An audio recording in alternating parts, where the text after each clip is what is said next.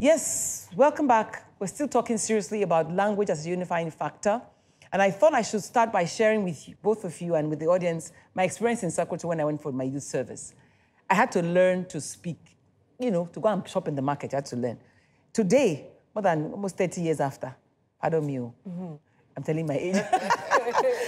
If a fruit seller is trying to sell tomatoes, fruit to me, and I say, Malam, dan sanu, danla, nawa ne, kabari naira, you know, I'm haggling. Yes. He will just give me a good price. So the bottom line is, we do need that language. That language can unite us, Ali. Well, sorry, language can. Language can. I'll give you an example. When I went for youth service too, some 5 years ago. Get advantage. that year. 5 years ago. When I went for youth service, and I got to the director's office. Where was I was posted to Abuja Council for Arts and Culture in Abuja. And then the man says that we're going to be getting 75,000 naira. 75 naira. Sorry, 75 naira, sorry.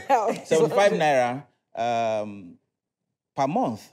And I was like, no, there are people who are working in Sheraton, working in Presidency, that were getting like 200, 250. So why should we be getting 75 naira? And he said, no, that it's for our transport, accommodation, and welfare.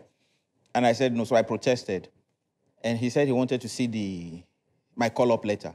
So he looked through the call-up letter, and he said, you say your name is Ali Baba? I said, yes. He looked through, and he said, it's not that he wants to see my real name. So he looked, and I said, it's Akboro Atunyota. And he said, I think Ali Baba will do. You know? Now, for him, he related with me better when he found out I had a name Ali Baba. And it happens with a lot of people, even us, Africans. When some Nigerians find out that you can speak Pidgin English overseas, the bond gets better. If they find out that you're Hausa and he's Igbo, or you don't understand Hausa, he doesn't understand Igbo, what is the common ground for them to relate? It has to be English language. But if they can relate in Pidgin, then the bond gets stronger. So, true, language can be a unifying factor. Above all, for footballers, it also helps. Yes, Okocha told me that when they play football and he says, they come. Yeah. Not give on to me, give on that person, give the guy for your back, give a maker. Kanu free. Those are people who will not understand. Say, Kanu free.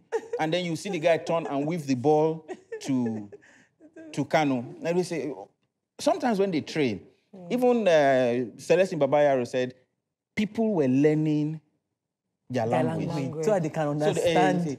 That you hear some of the English boys they are playing with saying, I dare. Gimme, I dare. Because those of them who train and speak Pidgin amongst themselves, like the Nigerian and the Ghanaians, speak Pidgin. And so you find that they too, the English people have found that the best way to communicate to some of these boys is English. So it's actually a bonding factor. Yes, it is. Which is why a lot of, you see, it's also the reason for the attraction. The people who speak French gravitate towards Paris. The people who speak English gravitate towards England. You understand? So we should take Pidgin so the people gravitate towards Nigeria. Those in Angola gravitate towards Portugal. Or anywhere they speak Portuguese. Yeah, absolutely. So it's the attraction and then the binding force as well. But, you know, I mean, fine. Can Pidgin be that language? For me, we should really look inward, because if there's not something in it, everybody's focus will not be on it. I know how many countries, I know how many agencies have come since I started working that are trying to study Pidgin language. No, not BBC. That was the topic of your conversation. Of course, BBC has a Pidgin service now. If there's not something there, it's just like in Africa, we wait for outsiders to tell us what is good, what we have that is good. If outsiders are beginning to focus on it, want to learn it, then how does this work? How can this bring us together? Because there is nowhere you are in the world. Pidgin has a rhythm. It's sweet, and it's a language that it doesn't have an end.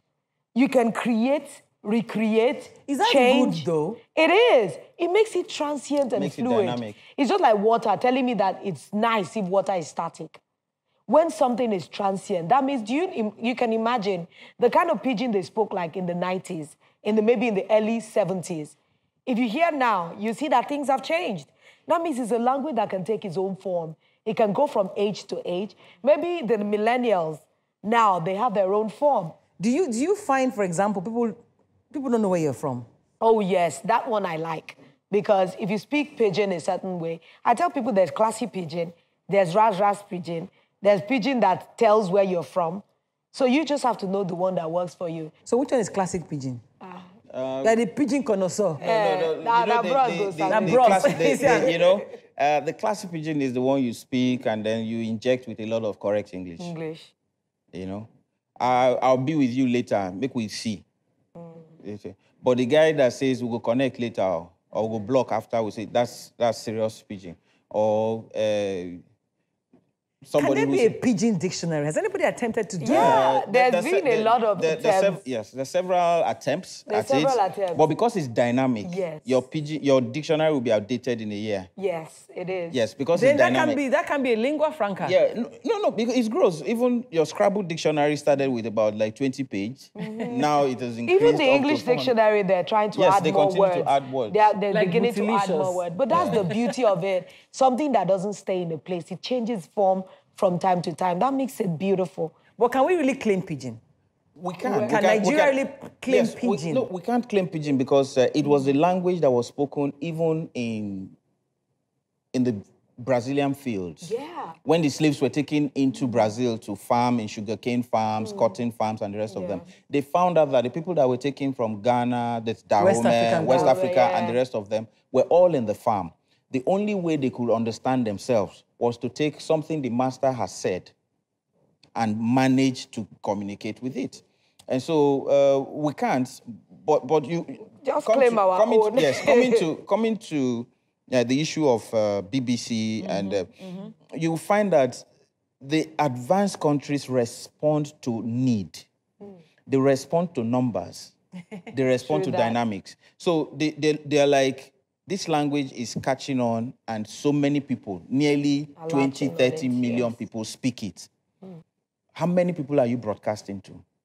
So if you were broadcasting Hausa to about 30 million people, and you now find out that 30 million people spoke this other language, shouldn't you have a radio program for them? By the way, our own television stations don't respond like that. We wait for what is commercial, and that's what instead of something that's essential. But now, Wazobia came and made it classy and made it acceptable. Then Niger FM also joined. And so now, everybody now wants to have a pidgin service. Even DSTV. There is hardly any radio station now that doesn't run some kind of pidgin. Or have a program that has... Yes, a program that has a pidgin content, pidgin service, pidgin delivery. So what would be your messages, different messages to people? I've had this conversation. I'm trying to get people to understand that we need a lingua franca. I'm proposing pidgin. I don't know what. Maybe as a second language, I'm not sure. Well, it's not even like, it's not rocket science. It's the most, that's what everybody would turn to after English, which can unify us truly. After English? Yes, because not everybody sees English as like the first thing we speak, really, that is general. Most of us have our indigenous languages, which vary from place to place, and that would be very hard. Somebody from Abeokuta and Ijebu, we speak different kinds of Ijebu. So that alone cannot bring us together.